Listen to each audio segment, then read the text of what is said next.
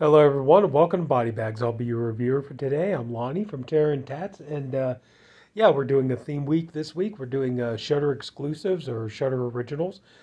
Excuse me.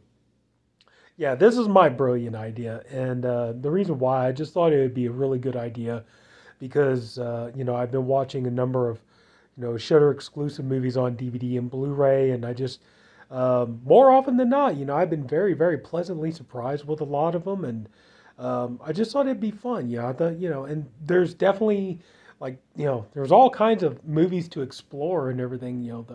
The movies, the shows, and everything. You're getting stuff from all over the world and independent stuff, and I just thought it'd be a fun fun week. We could talk about this.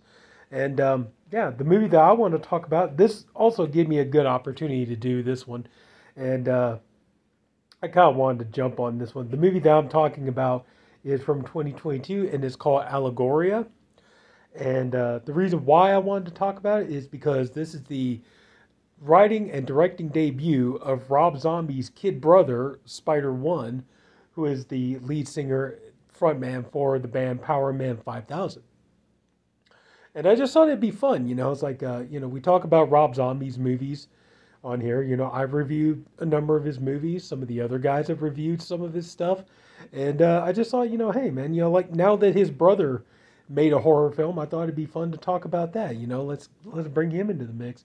I wonder if Rob Zombie, though, I wonder if him and his brother, they ever argue back and forth where, it's like, where Rob is kind of like, man, tell his brother, like, man, you're a booger, you know that? It's like, Dad, why is everything I do, you gotta always copy me? I go and get a band together, called White Zombie and stuff like that. It's like, then you have to go get a band and call it Power Man 5000. It's like, I start making horror movies, now you gotta start making horror movies. Why you always gotta copy me? I wonder if they've ever had that argument. Probably not, but you never know. Excuse me.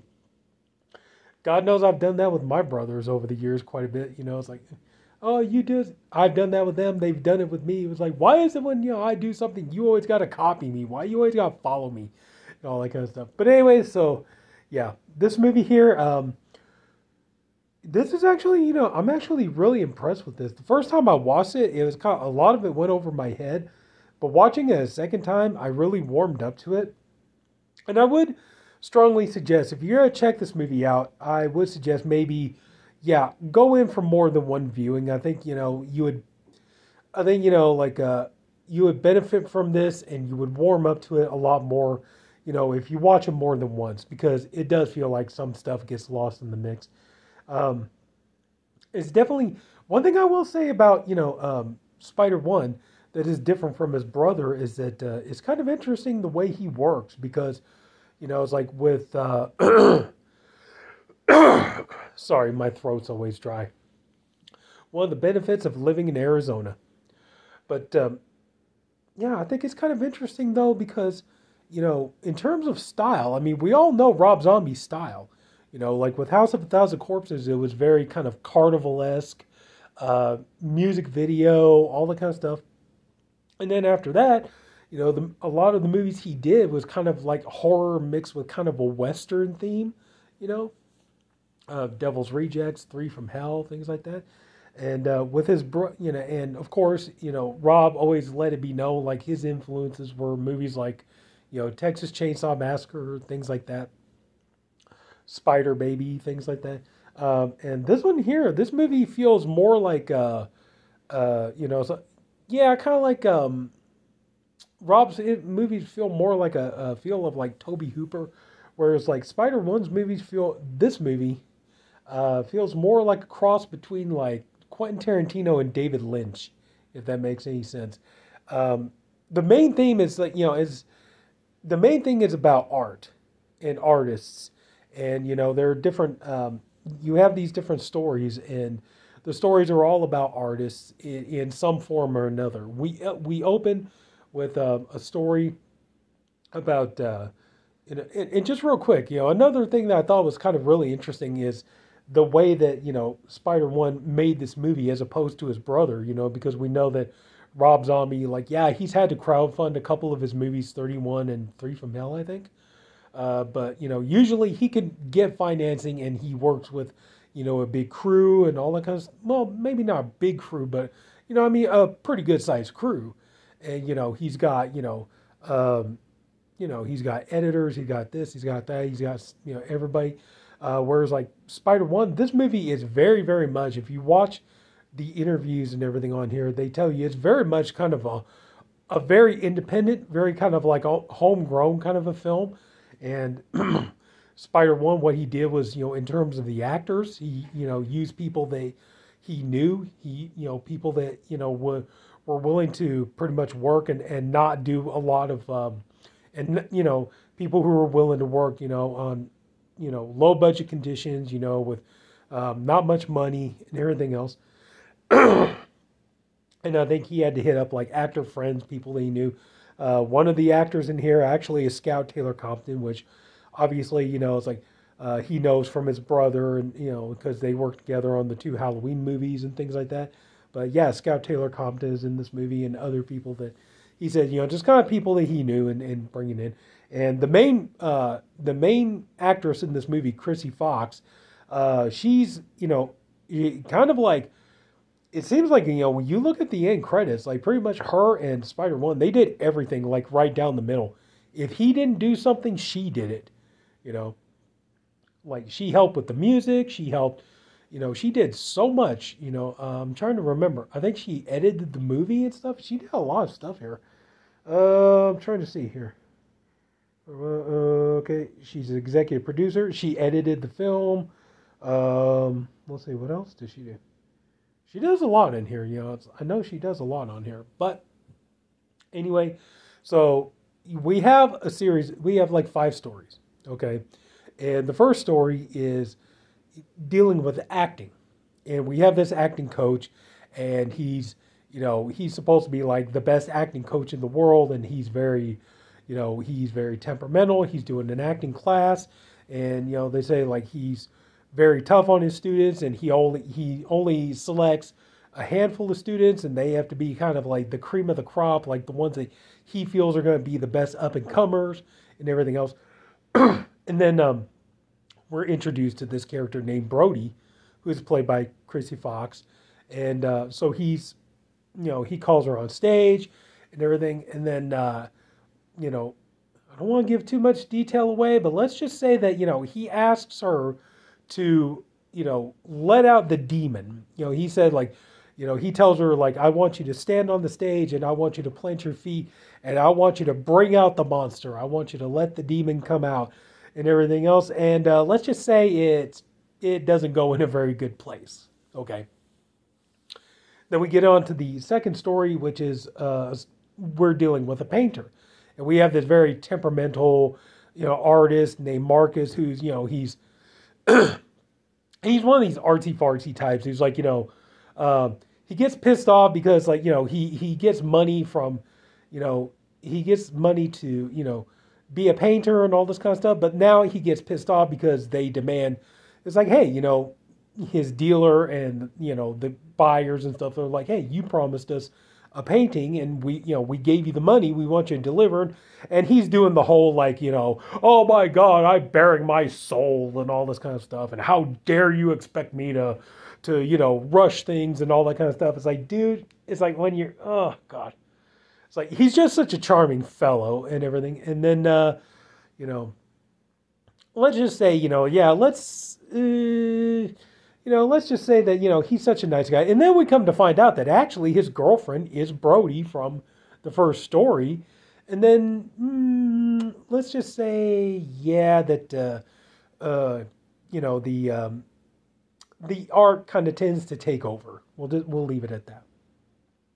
Then we move into our third story, which is about a guy named Edward who is writing a screenplay. And he's writing a slasher movie, and he's talking about, he decides, I'm going to call this character the Whistler. And he's, yeah, I think that would be cool. Like how you say whistle while you work. This guy's going to be like whistle while you kill and all this kind of stuff. And so he finishes writing his screenplay, and he's like, yeah, I think I did a good deal. I think I did a great job and all this kind of stuff. Well, let's just say that the Whistler in his screenplay, tends to pay a visit and decides the proper way to teach Edward how to write a screenplay, and we'll leave it at that. That's what I was saying. It's pretty interesting. I just don't want to give too much away. Then we get into our 4 story. There are 5 stories altogether. Okay, and then we get into our 4th story, which deals with photography, and then here's this guy Adam. He's on a date with Ivy, I believe that's the character name, which is Scout Taylor Compton's character. And they go out and, they go back to his place and all this kind of stuff. And they're sitting there, they're talking and they had a night out, they had a date. He gets them a glass of wine and all this, and they start talking about, art and everything else. And she talks about she's into photography and everything else. And, she's trying to explain to him, about how art can have meaning and how art can elicit, when it's done properly, how art can elicit reaction from you and elicit a response and emotions and things like this. And, she decides that,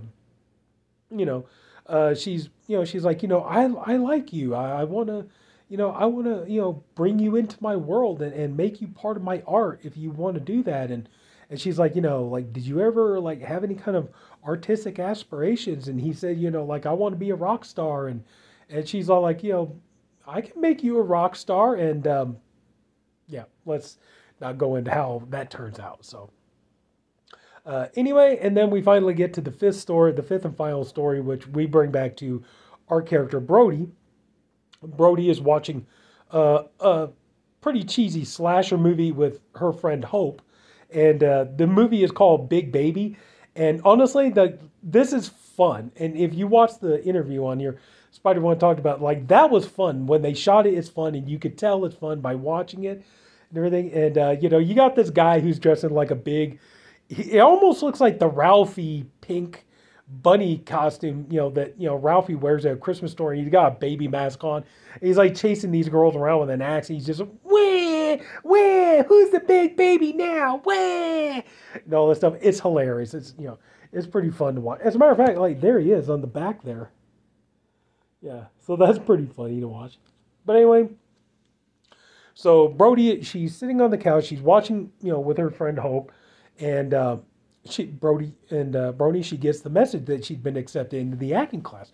So you kind of realize, okay, the end story is kind of actually the beginning, and it leads into everything else that goes along, right?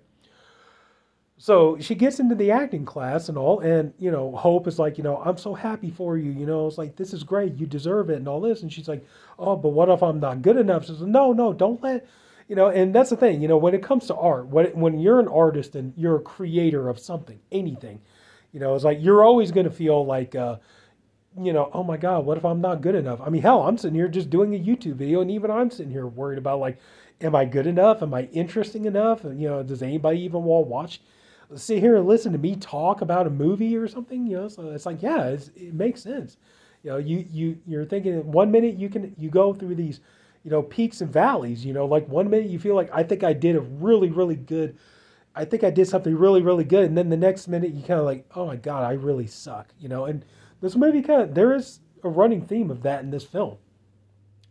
And then, so Brody, she's like, I want to go, I want to call Marcus and tell him I got into this acting class.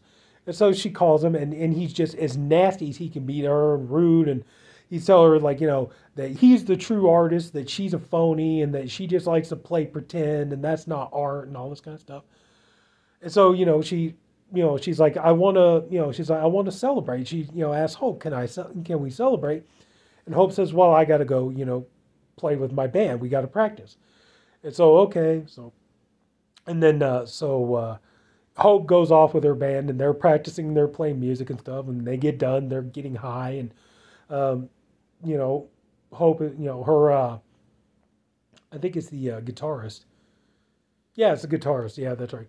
And he's talking about, he's getting high, so he's talking about all this stuff about music and everything else, and, the notes and all that kind of stuff. And he mentions that there are 6 notes, that if you play these 6 notes, it can summon demons. And it's like, and you have to play them a certain way and all this kind of stuff. One thing I will say about this segment, it kind of does, like, especially when you start listening to the notes when the notes are being played, it definitely does kind of bring a tiny little bit of a little bit of Lords of Salem to it, because it kind of makes you think of, how, like in Lords of Salem when they play the record, the music kind of, it almost has a similar vibe to the music in Lords of Salem. It brings back the, witches and everything else, and so Hope goes home and she's, she sees that Brody is in there. She's, upset and everything else. And, Marcus is being a jackass. He doesn't want to talk to her, all this kind of stuff. So she's like, I'm going to go to bed. So she goes to bed, goes to sleep. And Hope decides she's going to go ahead and play the notes. The guy wrote down the notes for her. So she starts playing the notes and she's kind of like, yeah, this is kind of silly and everything else. But while this is going on, Brody, she ends up becoming possessed, and and so it kind of like all starts to lead into, and like I said, you realize like the end of the movie is actually the beginning. So it's like, yeah, I hope I'm not giving too much away, but I think I kind of already did. So sorry, oops, spoiler alert if I screwed that up. But yeah, I think it's kind of hard because this movie is just kind of hard to talk about, because it's not a very linear film, but I did enjoy it. Like I said, the first time I watched it, I was some of it went over my head, and but after a second viewing, I really warmed up to it, and I think you will too. And and I just think that it is kind of interesting that Spider-1, who's Rob Zombie's brother, he doesn't just take the easy route and just try to imitate his brother's style, his brother's films, or any of that kind of stuff. He tries to find his own voice. He tries to, create his own style, his own way of telling a story. And, instead he went for something that's much more of a psychological, kind of an out there horror film rather than just, kind of a straight in your face bloodbath. And I do recommend checking this out, and I would hope that, we can see more movies from, Spider-1 in the future. And yeah, I mean, it's like, I love Rob Zombie's movies, and I would really enjoy to see more of his brother's movies too. So yeah, so Allegoria, I say check it out if you get a chance. But like I said, probably give it a couple of viewings. So because I think the first time you watch it, you're gonna be kind of like, huh? So like I said, it's a little bit like Tarantino meets David Lynch, but. So that's it. So if anybody took the time to watch this, I thank you for doing it, and I appreciate you for doing it. I honestly hope you enjoyed the video. If you did, would you please leave a like? If you haven't already, go ahead and subscribe to the BodyBags channel. We have a different reviewer, one for every day of the week. I am the Saturday reviewer. We have a great bunch of guys. Everybody's doing great stuff. I'm really, really honored, and I'm very lucky to be in this group. And yeah, so hopefully we're going to have a lot more fun for you guys. So that's it, everybody. Take care. Have a good night, and see you later. Bye.